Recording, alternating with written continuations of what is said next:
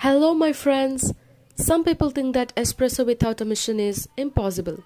So let's bust the myth. For one shot of espresso, all you need is 5 teaspoons of coffee powder, boiling hot water, and of course a cup. It's that simple. Pour boiling hot water until coffee grains are submerged. Close it with the lid. Rest it for 5 to 10 minutes. Then strain this creamy espresso into another cup. It is, of course, very strong, guys.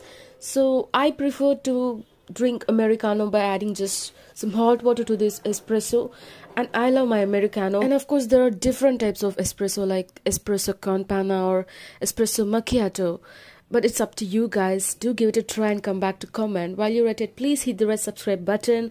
It's me, Susan, signing off. Love you guys. Take care.